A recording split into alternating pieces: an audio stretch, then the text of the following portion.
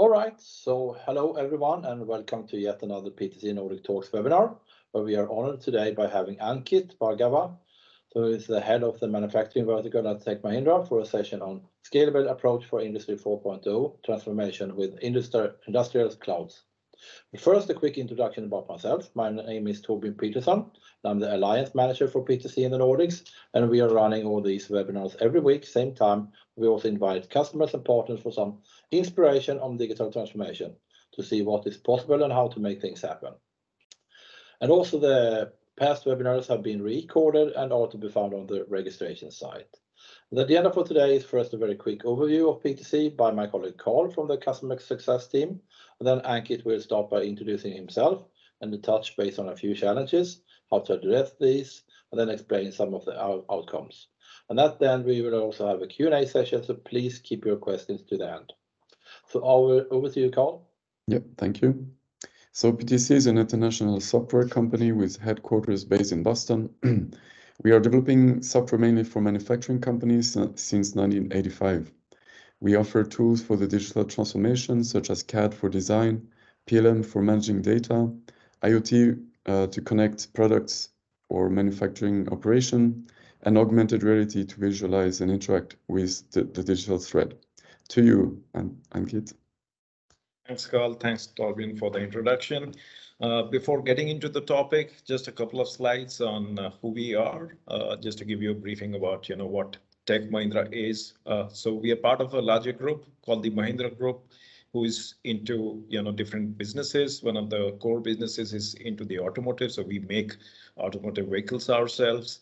Then we have businesses in industrial farm equipment. We are, from a revenue perspective, number one in industrial and farm equipment, making from small to big scale industrial farm machinery, from tractors, etc.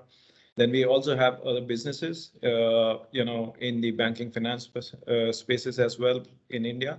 And then we have Tech Mahindra, who I represent in terms of the overall IT services company, which support not only the IT part of it but the OT side of it, and that's where the group flagship, the engineering comes across.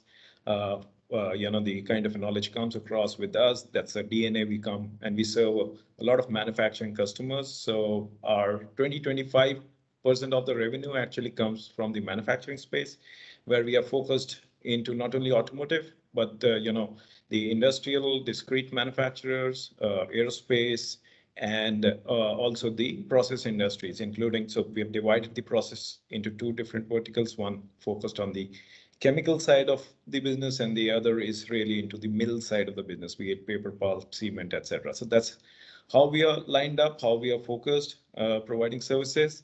And just for your information, we also have invested into the e-racing. So we have this Formula One e-racing,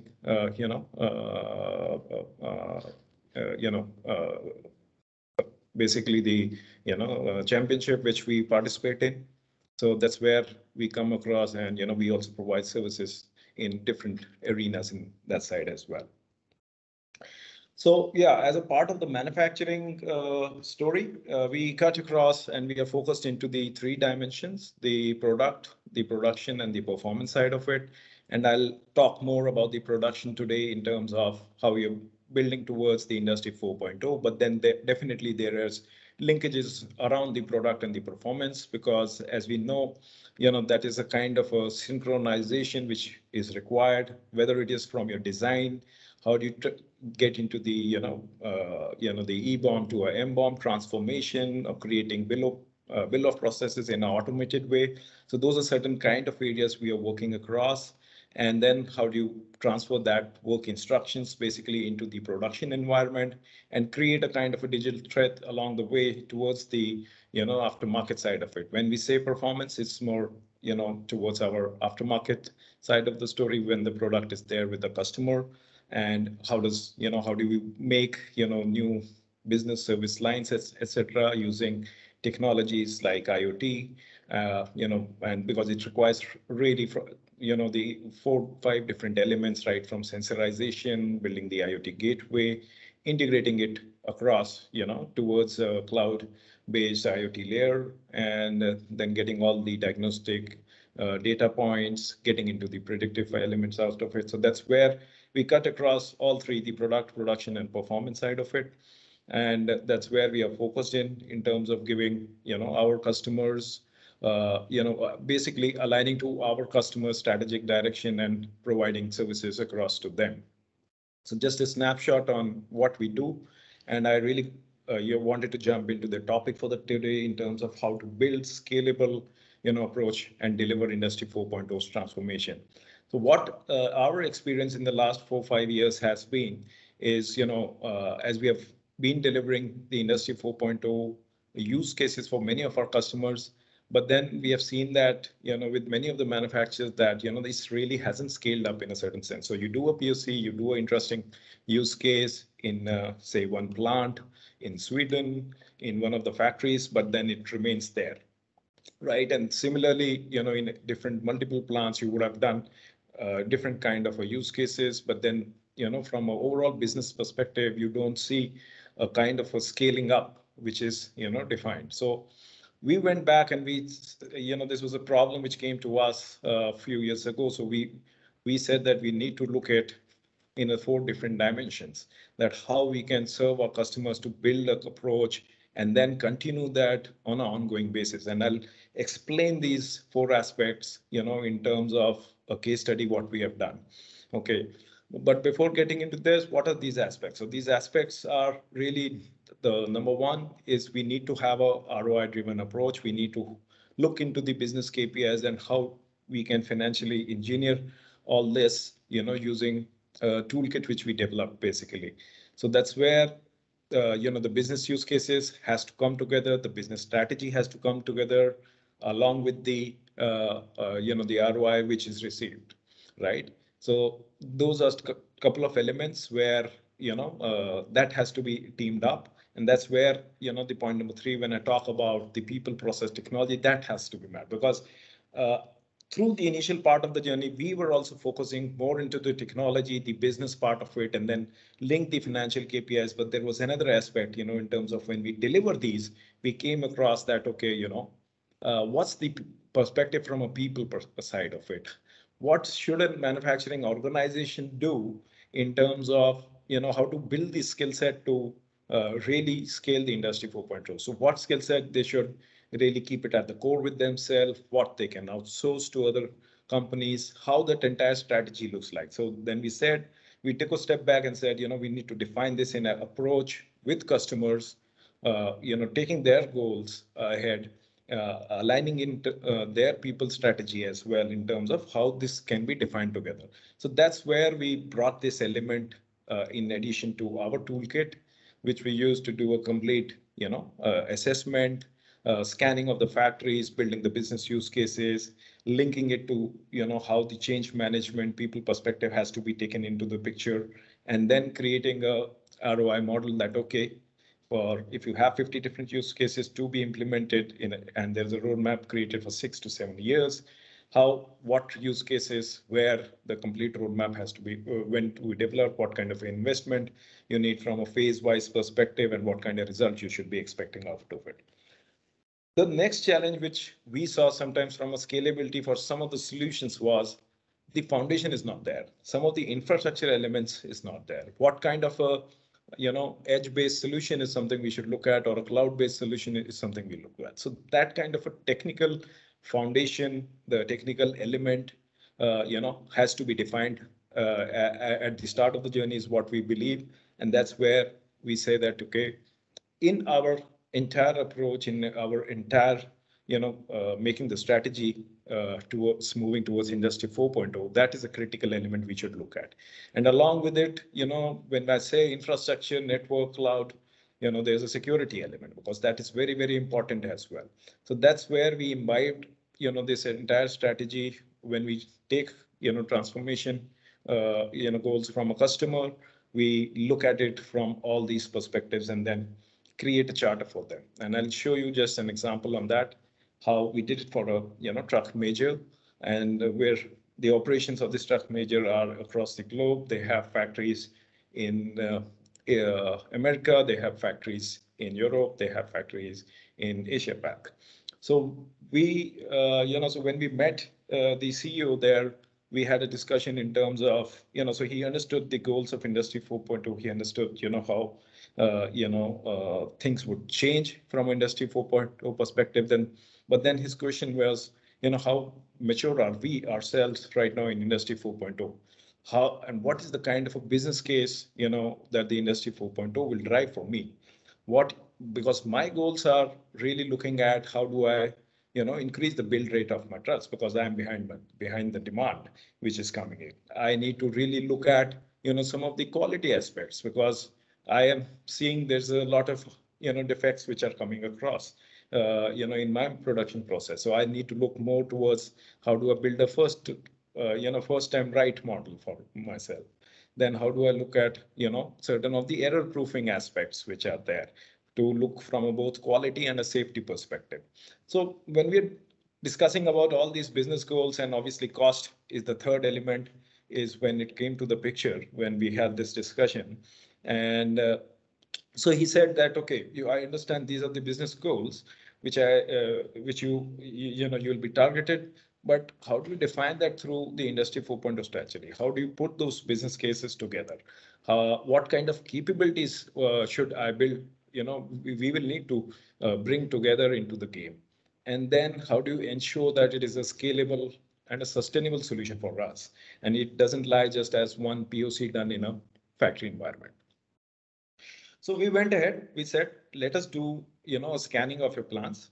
We did a kind of a quick scan of their plants, and this entire program of building this approach, a scalable approach for them, actually took around about 6 weeks, where we, actually 8 weeks, where we, assessed 6 of their plants.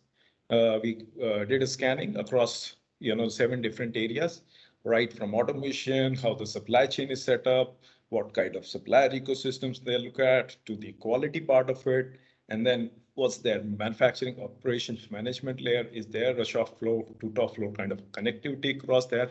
What functionalities are built across there? What kind of a visibility or a traceability is there across different plants? And obviously different plants have different maturity, different automation layer which is there, different networking aspects which are there.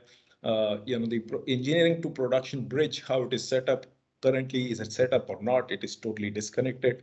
So all these angles is something we did a quick scanning for them across these plants, created a 2B, as is 2B scenario, saw the gaps through across entirely from both the truck assembly perspective and the engines perspective, and mapped it both from an industry perspective as well, that what kind of a benchmarks they should be looking at for each of these solutions, to also look at where possibly feasible their direction could be in.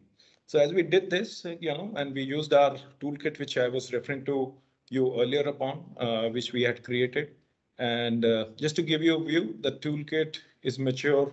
Again, the 5 years, 6 years ago is something where we started a journey with many of the customers, so different aspects, not only from an automotive perspective, discrete industry. So it's kind of cross leveraging, different industry flavor into it. So that's how it's become more mature and mature. Right now, we are actually on the 13th version of it. So that's where, that toolkit comes across. We do the scanning, we create a kind of a roadmap ahead and then.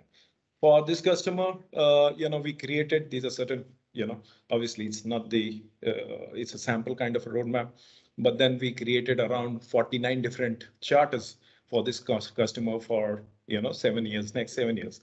And how do we, build a foundation? How do we build a backbone? In the first 1 year, what all aspects we need to cover? What is the kind of a engineering to manufacturing bridge we need to set up? The product, how does it, do a better engineering change management, right?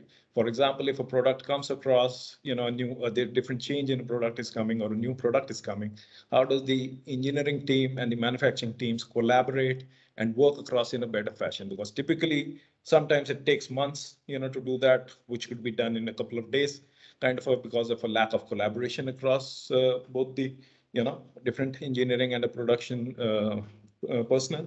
But then that's where we saw a gap there. We said, that is something we can immediately look at. We can immediately convert and reduce your new product introduction time. So those are certain aspects, we started off with a journey from an engineering to manufacturing perspective as well. And then core, from a skill perspective, setting up a value realization office for them in the first year.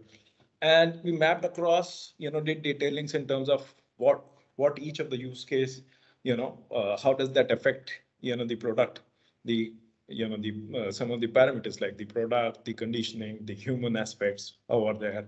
What are the parameters? We are looking at certain tooling examples. Certain tooling from a workstation perspective. How those kind of tooling can be automated or improved from an operational efficiency perspective. So build this complete layer. Looked at what all KPIs it is impacting in, and then forward going forward is that's where the business goal meet the financial target, and we create a technical architecture there. So just to give a view, so there's a business case, there's a benefit, which is if you see at the beginning there were certain business goals defined, how that comes across with the business goals. There's a value attached to it. So this is kind of a yearly benefit which the customer would get with the investment from a hardware device connectivity, certain sensorization which is a requirement, or a software layer which is embedded into it. So based on that, we created a architecture, detailed architecture were there for each of the use cases, and data flow elements were there for each one of them. And then we said, let's start this journey. Let us go ahead. And how we start this journey is we take a few of the plants, because there are two approaches we typically take in the next step in taking the journey. One is we take, many of us will take a model kind of a plant. We set up use cases for that, and we try to, roll it out there. Here, when we spoke to different stakeholders, we had so many numerous conversations with them. We saw each plant had a difficult, different kind of a priority, which will give them a good kind of a value add immediately, right? So we took 4 of the plants. We said we will start with 4 plants. We will take 4 different use cases in these 4 plants. We will try to create and establish value for the, manufacturing layer there, right? And then that's where we prioritized 4 of the programs with different plants, because they're making different types of trucks. Their processes are a little different. Their application landscape is also a little different. Their control layers is different, everything. So we kind of tuned in different programs for different plants, started working on them. So if you see for the first one of the sites in North America, we started doing a paint quality analysis, because their real problem was there was a lot of rework into it, from a paint perspective, and the entire CUPQ is the the quality was affected basically, and that's where we started doing certain analysis on top of ThinkWorks. So ThinkWorks is a platform we kind of decided to because of the capability it brings across and the scalability you can come across with that. We selected ThinkWorks and then started these programs across different sites. So 4 different programs. So paint quality was one of them, and you can see the kind of benefit it's achieved over the 3 years. It's kind of 119% ROI which we are giving it to them in terms of rework, the amount of truck hours cost we save for them. So that's how it's kind of conditioning into it. Similarly, for another site in North America, we started doing a equipment condition monitoring center, where actually we built this kind of a we have started this will scale across site, because this is kind of a command center development which we are doing for them. So all the site information will now slowly come into this command center.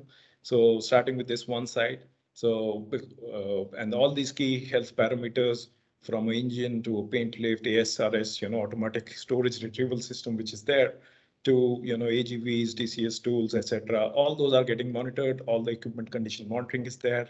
We'll move next step to as a part of the roadmap. The next step will get into the predictive part of it. But the real view is here to give that complete condition monitoring program, and then scale it up to all the sites there. Third is one of the factories where we saw there's a huge amount of disturbance in terms of the material movement part of it, and there is shortage material shortage at various locations within the factory. So, so that's where we went ahead and said that, okay, this is where we go ahead and we look at a system where, all these material and build a system from a material, communication perspective and do a better logistical planning within the factory there. Then that's where, see a kind of a ROI around a 400+% ROI, which they are going to achieve in 3 years is something is defined. Same way, another on the quality part of it, is something where we see that, the quality station there in this side, basically the operators and the quality gate coordinators, so the audio visual quality, alerts, is something, what provided there to have a better first pass yield. So that is some of the programs we have started around. And I just wanted to, touch base on this and show you in terms of, what kind of industrial scalable programs we are looking at. So I'll stop now. We have 8 to 9 minutes, I think, and we can go through some questions if you have some questions and take this forward. Yeah. Thanks a lot, Ankit, for sharing a lot of, interesting insights in this very hot. So, as you said, let's open up for questions. So anyone who would like to go first and having any questions, Ankit?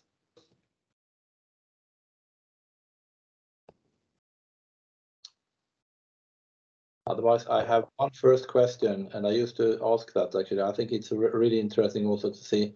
In short, actually, you touched base a little bit on that earlier in your presentation also, but how do you think a company should get started with any kind of industry 4.0 transformation product?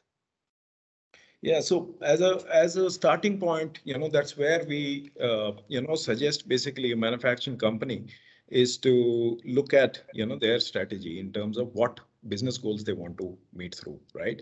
Because that is very important, because otherwise, and to look at it as a whole perspective as an organization and not in silos as a one specific department or one specific unit.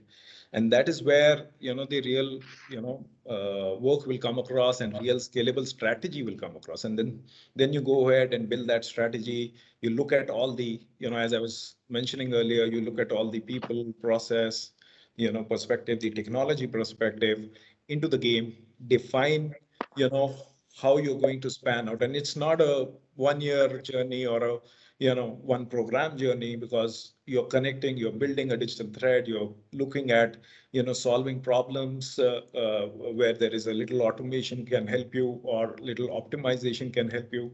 There's a lot beyond, from a data perspective also you can look at, from a AI perspective you can look at and drive certain insights and create value in the system. So you really need to look at inside, as an organization, what business goals you have, what kind of use cases you will help you, and then define the strategy around it in terms of the people, the technology, and the different levers, how it comes across. Thanks. Anyone else would like to go next? Having any questions?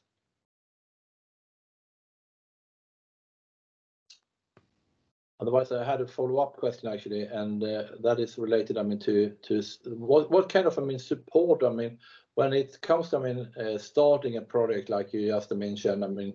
Is it so that companies are normally utilizing external support, or do they think that they could actually do it themselves? Or what's the normal perception? I think companies understand that they will need support from various stakeholders. Inside and outside as well. So definitely there is certain, from a strategy point of view, we have seen companies trying to build it internally, but then they come across, company like us and tell us, this is the help we need in terms of defining, because you get a technical, advice from, we get a technical plus a business advice, and looking at different other companies and benchmarking, kind of a view, what, the ecosystem is building up is, come across. But then from an implementation view, which is the second part of it, right? Really implementing the solution, making it more scalable.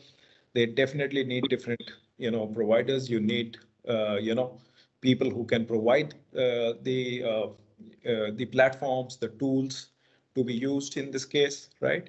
And then you need, the service integrators where, they come across and they do the integration across, they understand your landscape, how it is currently there, how the application modernization needs to happen, what you should keep, as I was mentioning earlier also. Then the third element is the network infrastructure side of it. So you need providers from that perspective that, is there element of 5G you need to bring in, for example? Is there element of SD-WAN you need to look from a connectivity perspective? Are these use cases, for example, a lot of these use cases, conversations we are doing with many of the manufacturers, they're saying, we need AGVs, we need augmented reality, solutions, we need different solutions, and these are mobile solutions. We need wireless connectivity there, whether it is Wi-Fi 6 or 5G, what kind of communication it should be on.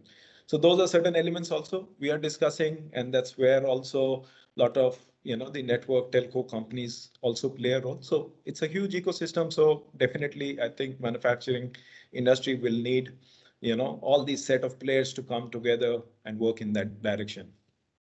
Thank you, Ankit. Yeah.